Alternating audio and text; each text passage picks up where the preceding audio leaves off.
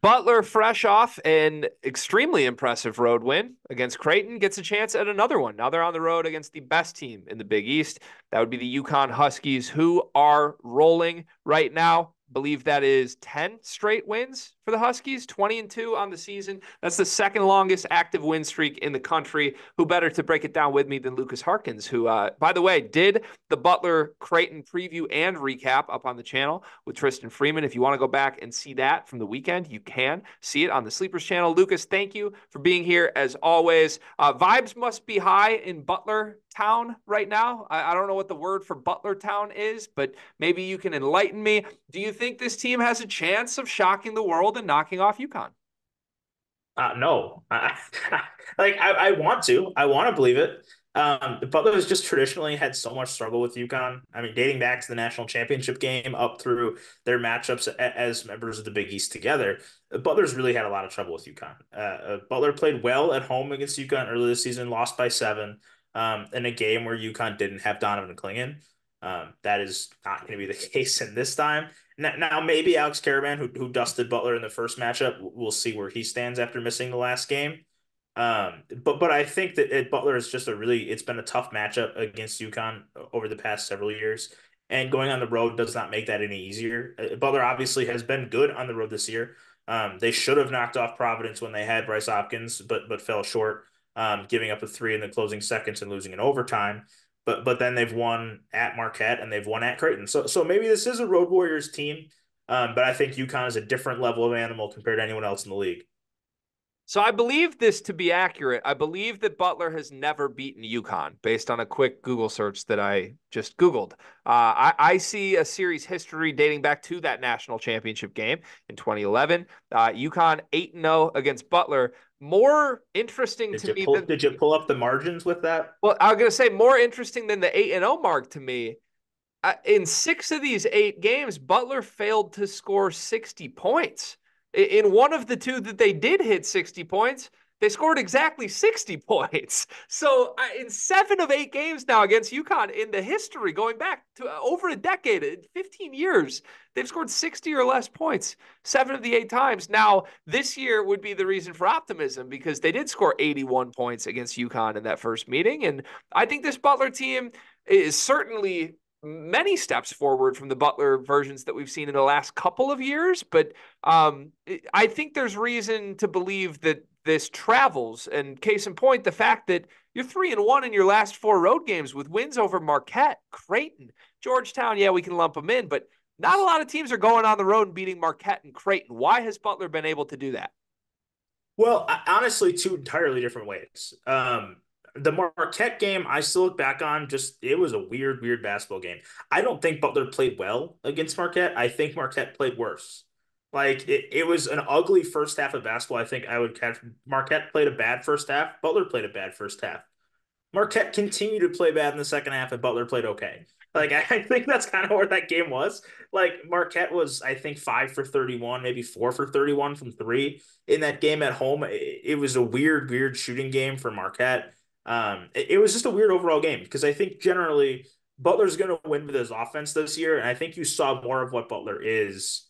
If you're going to try and figure out who Butler is and like the best version of Butler is more what you're going to see in the Creighton game than what you saw against Marquette.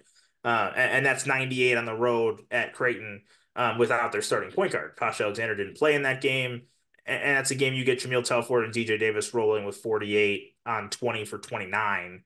There's a lot of scoring on with this group, and they're up to 30th in adjusted offensive efficiency, 97th in defense. Like this is a score first group, and I think that is kind of the agenda is trying to get the points of the basket as much as they can. But even if they can score against UConn, I think UConn's just I don't know how UConn doesn't score more. Yeah, UConn's just so good, and you guys They're nailed it. so good. You did the UConn St. John's recap as well, and I was watching it this morning, and I thought you guys nailed it. Like I think the recap ended with you just being like, "UConn's so good." Like, They what's there rock. to They're say about it? fantastic. Yeah, they're awesome, and you have to just applaud them. I was looking back through the Marquette game, trying to figure out like what the hell happened when Butler beat Marquette. It's a Well, weird basketball game. Tyler Kolek happened. He went 1 for 13 Yeah, in that game, yeah. and that's when I affectionately dubbed a stinker of a performance a Kolek, because he had a couple of those for a little bit, but he's been better lately. So this isn't about Marquette. I'm sorry, this is about Butler and UConn. But no, you guys, Butler is very difficult to prepare for because you have so much perimeter firepower. Pierre Brooks has been stellar. Everybody in my circles knows him from his Michigan State days, and it's good to see him blossom into a completely different player. But you add DJ Davis and Telfer, like you just said, when you are at full strength, like there's a lot of different guys that can beat you from the perimeter. What is the deal with Pasha Alexander right now? Is he going to play in this game? I don't know. He's got a foot injury. He went through warmups against Creighton. It's been a lingering injury he's had. They did say he played through it against Villanova after the press conference. They at least said he played through an injury, which I assume is the same injury as he sat out against Creighton with. Went through warmups, didn't wore a boot during the game, so didn't play, but got on the plane without a boot. Um, We're on headed to boot UConn. watch. Boot We're on. watch. We're apparently on boot watch. He got on the plane without a boot. So we'll see where he's at. I would assume DJ Davis is probably good to go also after he got a cut below his eye, which made him not be able to take free throws during the end of the Creighton game because he had his eye swollen shut on one side. So obviously things change if one or both don't play for Butler, but I think both will probably go, I would think. Um, but I think that it's a different. I think the Posh Alexander point is what's entirely interesting because Butler's an entirely different team with versus without Posh Alexander. And I don't mean that in like they're way better with Posh and way worse without him. It's just different. Mm-hmm. Like Posh Alexander does so many things well. It's obviously tremendously impactful for Butler. But like Greg McDermott hit it on after the Creighton game. Like not having Posh Alexander made Butler way different to defend. Like, Mm-hmm. all of a sudden they start four guys who can really shoot it from deep instead of just three. But on the other end, Butler probably doesn't give up 98 points to Creighton with Posh Alexander. So it's kind of a give and a take there. And also they're just more consistent with Posh versus having the two underclassmen guards and Landon Moore and Finley Bizjack, both of whom played well against Creighton. I just think that they're going to need to be healthy to stand a chance in this game. It is just, man, I feel bad as a Butler guy saying that I don't see much of a chance, but it's like UConn's so good, man. They're Yeah. so good. Yeah, they're so solid. And really they are one of those teams you have to step back and even realize like they haven't been at full strength much of this season. Yeah. We've seen everybody there, but we've seen extended absences from Klingon now without Caravan. It's just a team where they're so solid, they're so deep. Castle has really come on. I've been wildly impressed with him. I think he's been good all season, but I feel like the Castle that I just saw in that St. John's game, I don't feel like I saw at all in the first month of the year. Like he is an all caps dude right now. So yeah, I don't mean to. I spent the first 7 minutes of this talking about Butler, and I don't mean that as any disrespect to UConn, but right now I'm more interested in who Butler is. They're like an enigma to me more so than who UConn is. Like I know UConn's great. I know you're gonna have to play out of your mind to hang with UConn. Yeah. And I think weirdly, like at their best, Butler is one of those few teams that I would put in the category of like could shoot themselves to a one possession game with a minute left. Yeah, I mean they're a team that what you can count on with Butler is they aren't going to turn it over much. And Yeah. like when you're not going to turn it over much, they're first in the conference in turnover rate, 13.1%. Through the first 39 minutes against Creighton, they committed three turnovers. One of which was a charge, one was a shot clock violation. So one live ball turnover in 39 minutes without their starting point guard. When you don't turn it over, you give yourself a chance to score on every possession. And when you get hot and you're not turning it over, that's when the points start to pile up. So I think that you're onto something there. But like there are teams that get hot, but they can't sustain it because they're turning them over. Like if Butler gets hot, they aren't going to turn it over much. They're just going to maintain staying hot, which I think is what has contributed to them having games like they have against the Texas Tech and against the Creighton this year. But as I've said, it's just UConn's different. Like they're Yeah. just different. Yeah, there's a gap there where I don't think a lot of people in the Big East expected it coming into the season. It Yeah. was like, well, Marquette's great, Creighton's great, UConn's great. And in reality, no, like UConn's elite. Other teams, And Creighton and Marquette are still great. yeah, yeah, yeah, They're top yeah, 15 teams in the country. They're great. yeah. And UConn is elite. like So elite. you yes, I agree with you there. And I don't mean to play Big East doomer, but I would say a lot of those teams in the 10 to 15 range are not teams I would consider great basketball teams. Like right now, Creighton's 18th on Sure, KenPom, Michigan State's 17th. I think that speaks to more the broader college basketball scope, sure, but they're in the mix, right? Which is sure. it's still notable. I just meant that more so as praise to UConn than anything. Yeah, There's separation there. absolutely. Yes. So here I spent this whole preview now trying to talk you into Butler has a chance. Now here's my one thing on the doom and gloom flip side of this. The reason that I don't think Butler has a serious chance at winning this basketball game is because I think the only weakness I can spot with UConn right now is that I actually think they are an extremely different team in a bad way when Donovan Clingan is on the bench. And by the time we get to the NCAA tournament, he might not be on the bench. He might just be playing more minutes than he is right now.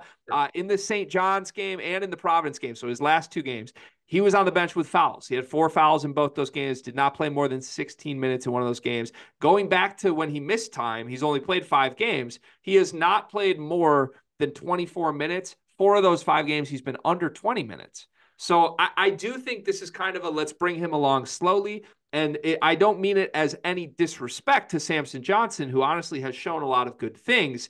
UConn's a completely different team when Samson Johnson is on the court at the 5 than when Donovan Clingan is. Now, I don't see Butler as a team that can take advantage of that, though. Like, to me, you've got to have a post scorer. You've got to have a guy you can rely on that when Clingan is out of the game or when he's in the game, you can get him in foul trouble. And then when he's out of the game, you can exploit it. Is there anyone on Butler that you think is capable of doing that in this game? Yeah, Andre Screen's the best bet from a pure post scorer standpoint, and they'll get him touches for sure. He drew, I think, 4 fouls in the first game against UConn, shot 6 free throws. He is probably the best bet in that area. Jalen Thomas has been better more as a 12-foot jump shot guy at the 5. But I agree with you. I think that it really is going to come down to Dre as really the best option for that. If you want to get Donovan Clingan in foul trouble in this game, it's going to have to come from Butler's guards more than it does at front court. And I think that that's where that is especially where I think Posh Alexander is definite upgrade offensively over a Finley Bizjack or a Landon Moore, and that's in being able to draw contact and draw the whistle on that contact when he gets to the basket. Yeah. Yeah, 100%. If Posh is active, I do think he is the most dynamic in that capacity and For something sure. that could happen. All right, it's time for predictions. KenPom has UConn as a 13-point favorite at home. 81-68 is the projected final score. I assume we're both picking UConn to win, but can Butler cover 13 points in this game, Lucas? I think so. I'll take UConn by 11. Uh, I do think Butler hangs around, even in games when Butler hasn't played well this season. Um, it's mostly hung around. Like the St. John's game was a 16-point loss, and that's really the one that they didn't really hang tight with down the stretch of. Even against Xavier, that got to 14 late. But I think most of these games they've played close, and I think UConn is a team that is going to be able to go up double digits pretty early, but Butler will just kind of stay within hit range and then probably get back to single digits maybe late and maybe finish it at like a 9 to 11 point loss. I like that call, game script wise. I do think this game's close at some point in the second half. How close, I don't know. But I will take Butler to cover. I'm likely going to be betting this game individually on Tuesday. And I think there is something to be said, man. You guys have obviously been really good in spots where you're the underdog. You've been good when you have, quote unquote, nothing to lose. We just did the This field is a 68. house money. Yeah, we just did the Fielding the 68 bracketology show. It's like Butler made a huge jump after the Creighton game. They're looking for more ways to stamp the resume, but this isn't something that can hurt them. UConn, I think, is in a little bit of a let's just stay healthy. Let's just coast. We're atop this thing. Let's let nothing bad happen. That can leave the door open for a team with the firepower offensively that Butler has. So we'll see. Maybe we'll have a happy I would love recap. to see it. I would Maybe love we'll to have see a it. happy recap, Lucas. Follow Lukas Harkins. He'll be back on the Sleepers channel, I'm sure, for the recap for this game and maybe some others throughout the rest of the college basketball season. Subscribe to the Sleepers Media YouTube channel so you can see all of our previews and recaps leading up to March Madness.